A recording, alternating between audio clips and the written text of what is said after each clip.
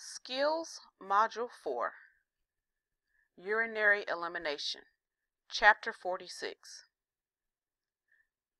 I'd like to remind you to please review the objectives at the beginning of the chapter and also the key terms in blue. Normal elimination of urinary waste is a function that affects all body systems.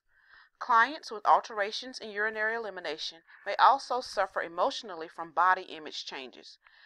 As nurses and nursing students, you need to be knowledgeable about the structure and function of organs to help identify clients' problems and plan appropriate nursing interventions.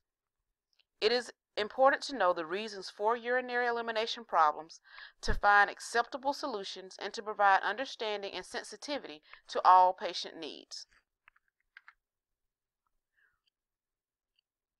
Remember that urinary elimination depends on functioning of the kidneys, ureters, bladder, and urethra. We will do a quick review of the anatomy and physiology of the urinary system. Kidneys.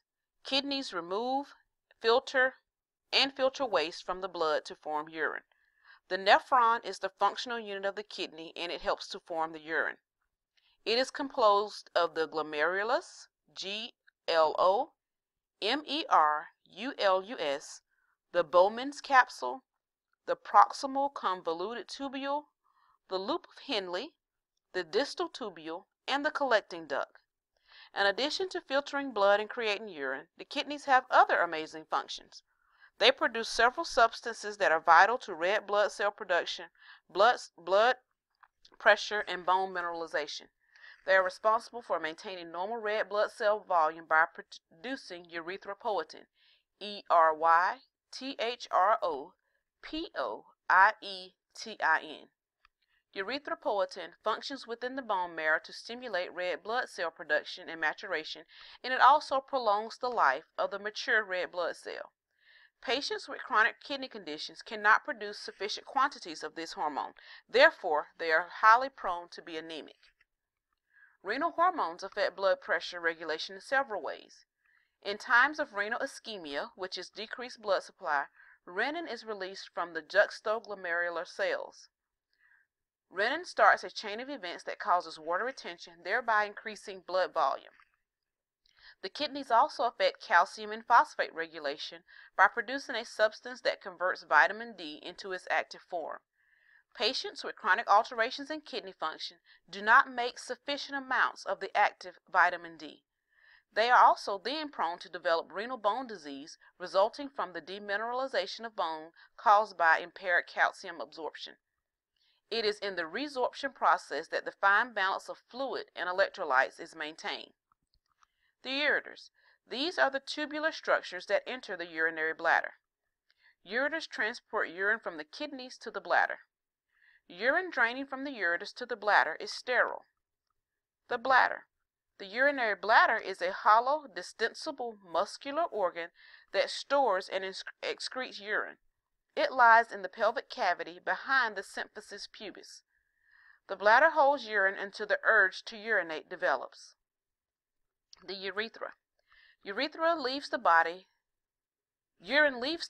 through the urethra. The urethra descends through a layer of skeletal muscle known as the skeletal or the pelvic floor muscles. When these muscles are contracted, it is possible to prevent urine flow through the urethra. All organs of the urinary system must be intact and functional for successful removal of urinary waste. Intact efferent, reminder, motor efferent, outgoing ventral, and afferent, sensory afferent, incoming dorsal, nerves from the bladder to the spinal cord and brain must be present. Remember, intact efferent and afferent nerves from the bladder to the spinal cord and brain must be present. Normal voiding involves the contraction of the bladder and coordinated relaxation of the urethral sphincter and pelvic floor muscles. Brain structures that influence bladder function include the cerebral cortex, the thalamus, hypothalamus, and brainstem. These can inhibit the urge to void or allow voiding. Urination, also known as micturition, is connected to the micturition reflex. This is the relaxation of the urethral sphincter in response to increased pressure on the bladder. As a reminder, bladder capacity varies with individuals, but it ranges anywhere from 600 to 1,000 milliliters of urine. However, the urgency to void usually occurs when the bladder is approximately 400 to 600 milliliters. And a normal adult usually voids every 2 to 4 hours. As volume increases, the bladder walls stretch, sending sensory impulses to the micturition center in the sacral spinal cord. It is vital that we understand the process of normal voiding to be able to assess and determine which form of incontinence or which bladder problem may be occurring. Incontinence. It is classified in a few different ways. First way is overflow. Next, stress, urge, multifactorial, or total. Each type has specific nursing interventions. Reflex incontinence is urination without the sensation to void. Urination without the sensation to void. This occurs when there is damage to the spinal cord above the sacral area. Damage causes loss of voluntary control of urination, but the micturition reflex pathways remain intact. Damage to the spinal cord above the sacral region causes reflex incontinence. This causes loss of voluntary control of urination. If a chronic obstruction caused by neurological damage hinders bladder emptying, over time the reflex changes, causing bladder overactivity and possibly causing the bladder to not empty completely. Overflow incontinence. This occurs when the bladder is overly full and bladder pressure exceeds sphincter pressure, resulting in involuntary leakage of urine. Causes often include head injury, spinal injury, multiple sclerosis, diabetes, trauma to the urinary system, and post-anesthesia sedative hypnotics. Hyperreflexia, a life-threatening problem that affects heart rate and blood pressure, can be caused by an overly full bladder. Again, hyperreflexia is a life-threatening problem that affects heart rate and blood pressure and is caused by an overly full bladder. It is usually neurogenic in nature, however, it can be caused functionally by a blockage. Then you have stress incontinence, which is just as it says, stress. So when someone sneezes or coughs and they have involuntary loss of urine. Urge incontinence is when someone has the urge, when they feel the urge to urine, then they have no voluntary control of urination. Multifactorial incontinence is a relatively new category. It has multiple interacting risk factors, some within the urinary tract and others that include medication, age-related factors, multiple chronic illnesses, and environmental factors.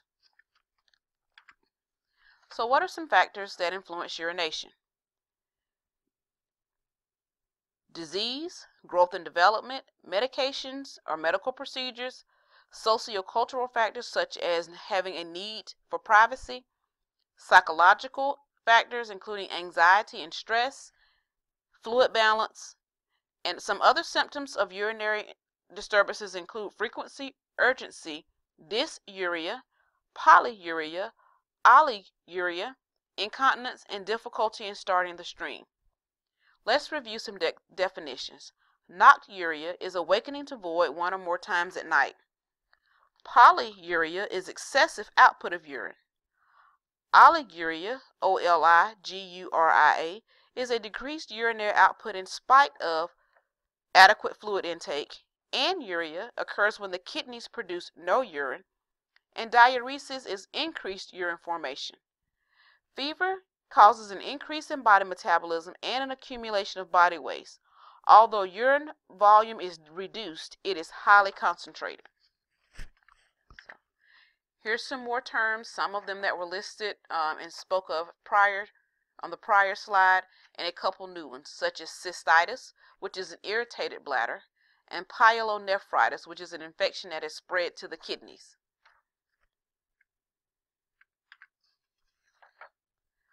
Disease processes that affect urine elimination and affect renal function, the act of urine elimination, and both. Conditions that affect urine volume and quality are generally characterized as prerenal renal, or postrenal. Decreased blood flow to and through the kidney is prerenal. Disease conditions of the renal tissue and obstruction of the lower urinary tract prevent urine flow from the kidneys, and that is postrenal. So if it happens before the kidneys, it is pre. At the area of the kidney tissue, it is renal. And then if it occurs after the level of the kidneys, it is postrenal. Conditions of the lower urinary tract include narrowing of the urethra, altered innervation of the bladder, or weakened pelvic or perineal muscles. All of these can affect urinary elimination. Additionally, diabetes and neuromuscular diseases such as multiple sclerosis can cause changes in nerve functions that lead to possible loss of bladder tone, reduced sensation of bladder fullness, or an inability to inhibit bladder contractions. Older men often suffer from benign prostatic hyperplasia, which makes them prone to urinary retention and incontinence. Some patients with cognitive impairments, such as Alzheimer's disease, lose the ability to sense a full bladder or are unable to recall the procedure for voiding. Diseases that slow or hinder physical activity interfere with the ability to void. Degenerative joint disease and Parkinson's are all examples of conditions that make it difficult to reach and use toilet facilities. Diseases that cause irreversible damage to kidney tissue result in end-stage renal disease. Eventually, the patient has symptoms resulting from uremic syndrome, an increase in nitrogenous waste in the blood, marked fluid and electrolyte abnormalities, nausea, vomiting, headache, coma, and convulsions can characterize this syndrome. As the uremic symptoms worsen, aggressive treatment is indicated for survival.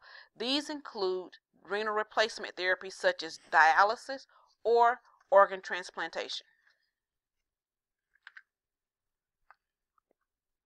Medical interventions affecting urination. Pre-op orders for nothing by mouth or an underlying disease can affect fluid balance before surgery.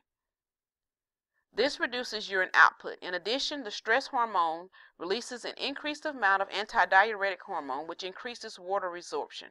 Stress also elevates the level of aldosterone, causing retention of sodium in water. Both of these substances reduce urine output in an effort to maintain circulatory volume. Medications, such as anesthetics and narcotics, will slow the glomerular filtration rate, reducing urine output. Surgery on the lower abdominal and pelvic structure sometimes impairs urination because of local trauma to surrounding tissues. After returning from surgery involving the ureters, bladder, and urethra, patients will routinely have a catheter. Many medications directly or indirectly contribute to urinary dysfunction. Antipsychotics, antidepressants, alpha-adrenergic agonists, and calcium channel blockers can also cause urinary retention. Some medications will also change the color of urine. For example, pyridium, which is used when someone has a urinary tract infection. It will change the color of the urine to a bright orange or rust color. Cancer or chemotherapy drugs can also color the urine and are often toxic. People with impaired kidney function require dosage adjustments in medications that are excreted by the kidneys. Examination of the urinary system influences micturition. Some procedures, such as an IVP or intravenous pyelogram, require patients to limit fluids before the test. A restriction in fluid commonly lowers output. Diagnostic exams, such as a cystoscope, involve direct visualization of the urinary structures, causing localized edema and spasm. After the procedure, the patient may have difficulty voiding or may have red or pink urine because of trauma to the urethral and bladder mucosa. So let's talk a little bit about some urinary elimination alterations. As urinary retention progresses, retention with overflow develops. Bladder distension is apparent.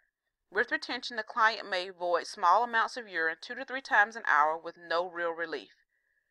Urinary tract infections, usually caused by E. coli, leads to the spread of organisms into the kidney and possibly to bacteremia or urosepsis. Asymptomatic bacteria is the absence of symptoms with the presence of bacteria in the urine via results of culture. It is not considered an infection and should not be treated with antibiotics. Microorganisms commonly enter the urinary tract through the ascending urethral route. Bacteria inhibit the distal urethra, external genitalia, and the vagina in women. Women are more susceptible to infection because of the short urethra and close proximity to the anus. Men are more at risk for infection related to renal disease. Older adults and clients with decreased immunity are also at risk for infection. Organisms are usually flushed out during voiding in the healthy person with good bladder function. What are some causes of UTIs? Residual or retained urine in the bladder is a good medium for bacterial growth, so many conditions resulting in urinary retention, such as a kinked or obstructed catheter, increase the risk for infection.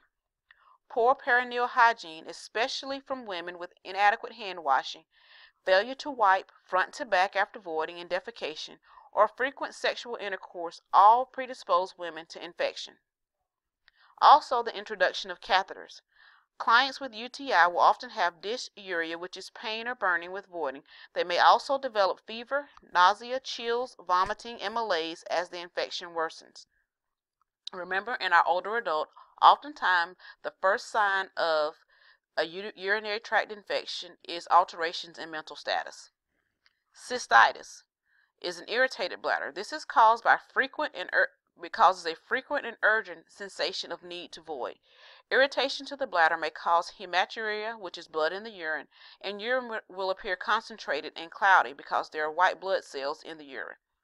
Infection can spread to the upper urinary tract to the kidneys, causing pyelonephritis, which some signs and symptoms of that is flank pain, tenderness, fever, and chills. Urinary incontinence is involuntary leakage of urine to the point that it is a problem. Urinary incontinence can be temporary or permanent, continuous, or intermittent. Urinary incontinence can affect anyone at any age, but is more prevalent in the elderly. Causes can be problems with movement, removing clothing, mental capacity, and mental incapacity. Continued episodes of incontinence can cause the potential for skin breakdown, especially in the immobile patient. Some clients may have a urinary stoma to divert the flow of urine from the kidneys to an external source. This can be necessary because of trauma, cancer, radiation, fistula, or chronic cystitis. There are a couple types of urinary diversions that we'll discuss, which include the continent urinary reservoir. This occurs when a reservoir is created from a distal part of the ileum and a proximal part of the colon. The ureters are then embedded into the reservoir. A stoma is created to allow a one-way valve called an ileocecal valve, ileocecal, for catheterization to empty the pouch. Catheterization must be done 4 to 6 times daily for the remainder of the patient's life. Please take a look at the photos on page 1106 in your text. You also have the orthotopic neobladder. This is when an ileal pouch replaces the bladder, thus allowing the patient to void through the urethra using the Valsalva maneuver. A urostomy is the same thing as an ileal conduit. It is a permanent incontinent urinary diversion. The patient has no sensation or control over the continuous flow of urine into the pouch. Additionally, you will see nephrostomy tubes. These are tubes placed directly in the kidney for direct kidney drainage. Some concerns with this include problems like infection, skin breakdown, and alterations in body image. You want to provide frequent opportunities to avoid in the older adults because they have smaller bladder capacity than a younger adult. Encourage older adults to enter their bladder completely before and after meals and at bedtime. You want to also discourage drinking coffee, tea, brown cola, and alcohol because these have a diuretic effect and increase urinary frequency. Make fluids such as cranberry juice available as part of the patient's fluid intake. Cranberry juice and vitamin C help to acidify the urine to decrease infections of the bladder. Restricting fluid intake does not decrease urinary incontinence severity or frequency. So please do not restrict fluids in an effort to decrease incontinent episodes. Avoid routine use of indwelling catheters. If one is necessary, use it no longer than necessary. The risk of infection increases dramatically for catheterized patients. Note that incontinence is not a normal part of aging. Incontinence is not a normal part of aging, and make efforts to assess incontinence and provide interventions to promote return to continence. You want to remember that for many that the act of urinary elimination is a private process. As students and as nurses, you need to be cognizant of the many issues affecting the urinary elimination process. Remember that the urinary tract is sterile. The use of infection control principles will help to prevent the spread of UTIs. Perineal hygiene is also an essential component of care. Proper hand hygiene is also essential, because remember, the single best way to prevent the spread of microorganisms is proper hand hygiene. Growth and development factors will also help to determine the client's ability to control the act of urination across the lifespan. Infants, children, and the elderly will often experience problems with urination. The young need to learn to recognize the need to urinate. The elderly need to deal with decreased functioning that accompanies aging. Pregnancy affects the elimination process by changes in the body to include early and late pregnancy, increasing pressure and urinary frequency. Weak abdominal and pelvic floor muscles impair the ability of the urinary sphincter to maintain tone. Immobility, muscle damage during vaginal delivery, and or muscle atrophy contribute to problems with urination. Psychosocial issues such as body image, self-esteem, roles, and differences or changes in roles in the family may influence urination. Gender differences also occur, as routinely males stand in our Western culture and females sit. Please take a look at the cultural influences on the act of urination in your text. Additionally, don't forget to focus on the older adult in each and every chapter. Urinary problems may not be treated oftentimes in specific cultures. Cultures may also dictate how and when a client urinates. In some cultures, clients urinate in a squatting position. It will be more important to render culturally competent care. The nursing process as it relates to urinary function. As always, in the nursing process, assessment is the first step. The nursing history includes a review of elimination patterns, symptoms, and alterations in other factors. Patterns of urination include frequency, times of day, normal volume, recent changes. Remember that most people void about 5 or more times a day. Factors affecting urinary alterations include environment, medication, psychological, muscle tone, fluid balance, current surgical or diagnostic procedures, or the presence of disease. Assessment. You want to assess the skin and mucosa. Assess the skin's hydration by looking at turgor and texture. Nurses with advanced skills will also be able to learn to palpate the kidneys and also auscultate to detect a renal bruit. A bruit is the turbulent blood flow through a narrowed artery. Bladder normally sits below the symphysis pubis. Gentle palpation on a distended bladder causes the client to feel tenderness, pain, or the urge to urinate. Normal should feel smooth and rounded. Percussion produces a dull tone if the bladder is full. The urethral meatus. The female client will need to lie in a dorsal recumbent position to expose the genitalia. Using gloved hands, retract the labia to observe the urethral meatus. Should be a pin or small slit-like opening between the clitoris and above the vagina. You want to look for drainage or lesions and ask the patient if this is uncomfortable. Please note, drainage often indicates infection. The male meatus is normally a small opening at the tip of the penis. Inspect the meatus for discharge, lesions, and inflammation. For the uncircumcised client, you will need to retract the foreskin, but always, always, always make sure that you return the foreskin to the non or unretracted position. Assessing urine. We will review this more as we get into Chapter 42 with fluid and electrolyte balance. However, beginning on chapter 42, page 945, daily weights are the single most important indicator of fluid status.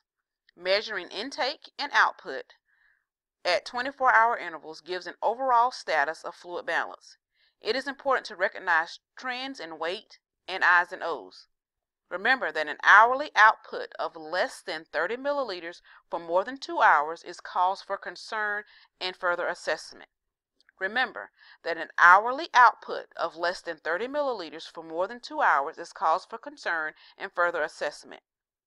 The color of urine should be pale straw to amber color. Urine will be more concentrated in the morning, and also remember that medications and different types of foods can also change the color. For example, beets, rhubarb, and blackberry. Oftentimes, dark amber urine is the result of bilirubin from liver disease. Clarity. This is transparent unless pathology is present, so urine, you should be able to see through it. And then lastly, odor. Stagnant urine has a strong ammonia odor. A sweet or fruity odor is seen in patients who have diabetes or in those patients who are on those starvation diets. In the lab, we will learn how to collect specimens in the skills lab. There are different types of specimen collections that include random, clean, midstream, sterile, or timed.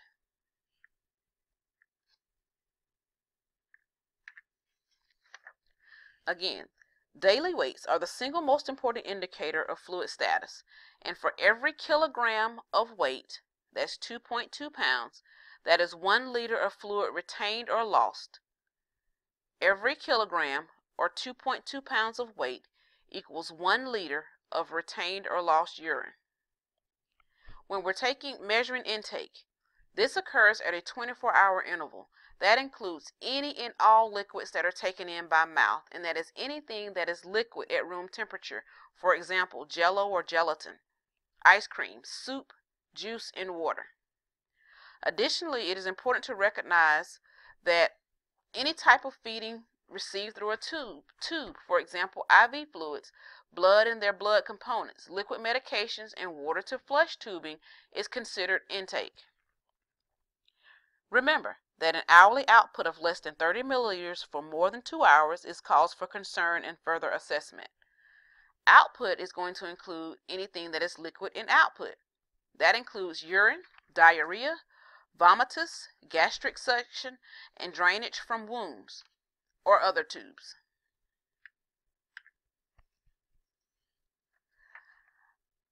Output collection and measurement. You want to save the urine in a calibrated container. We will practice this also in the lab. You will see examples of a Puritan hat and a graduated cylinder. You want to measure and record the amount after each void.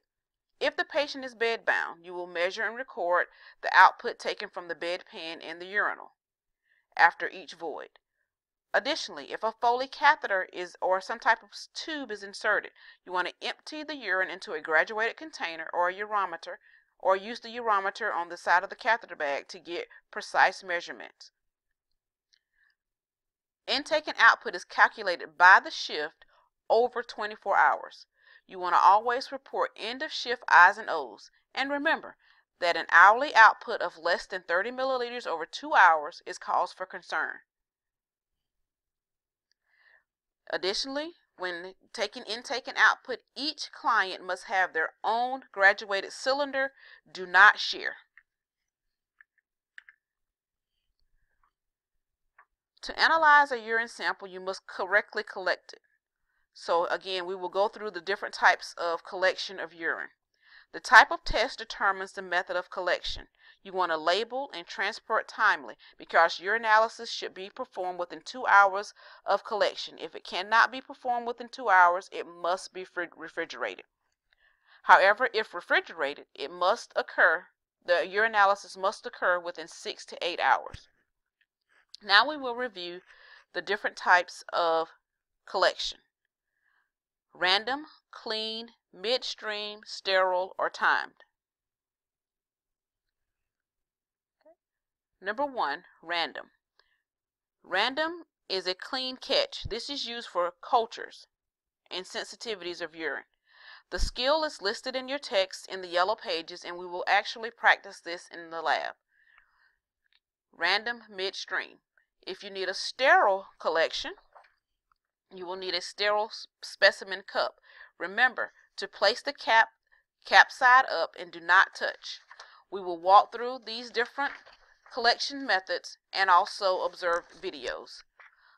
If the client has a Foley and a sterile collection is ordered, you want to obtain your specimen through the sampling port. You clamp the tubing below the port and allow collection to occur in the tube. Use an antimicrobial swab and withdraw 3 to 5 milliliters with a syringe. You want to place the urine in a standard or a sterile container. A timed urine. In timed collections usually occur at 2, 12, or 24 hours. Time begins after the client urinates and ends with the final voiding at the end of the time period. Again, we will practice this in the lab. Okay. The urinalysis. Again, first voided to ensure uniform consistency. You may use a dipstick to test a color change. pH. Normal pH for urine is 4.6 to 8.0. This indicates acid-base balance. Acid helps protect against bacteria, and it becomes more alkaline if it's left standing. Hence the reason you want to perform a urinalysis within 2 hours of collection. Protein. Protein is not normal in urine, so it is not normally present in urine, but it is common in renal disease due to damage to the renal tubules. Glucose, again, is not normally present in urine, but you may see it with those who have diabetes or if someone has had a large ingestion of glucose or sugar. Ketones are not normally present in urine. This is seen in diabetics who have poor control, and this is the end product of fatty acid breakdown. Additionally, ketones will also be seen in the urine of those who are dehydrated, are on starvation diets, or have excessive aspirin use. This is called ketonuria or ketonuria. Ketonuria. Blood in the urine. Again, this is not normal. Women, make sure that if you have to do a urinalysis and it is during the menses, the urinalysis does not need to be taken. Specific gravity. Specific gravity is the weight or degree of concentration of a substance compared to an equal volume of water. This indicates fluid balance by measuring the particles in the urine. A high specific gravity means concentrated urine.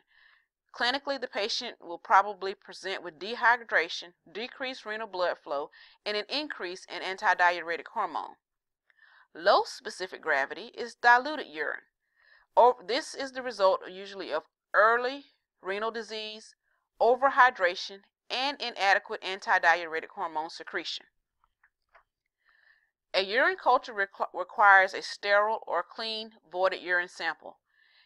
Generally with the culture, it takes 24 hours for a preliminary report and up to 48 to 72 hours to indicate the findings of bacterial growth and sensitivity. The test for sensitivity helps to determine which antibiotics will be most effective when treating an infection.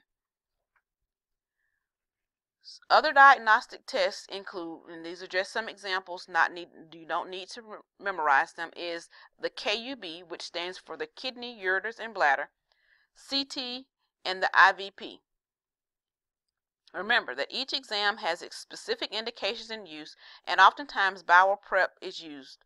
So if specific tests are ordered, please be sure to educate your client. Additionally, if it's an invasive procedure, it may require a signed consent or the injection of dye. You will also need to assess your client's sensitivity to IV dyes.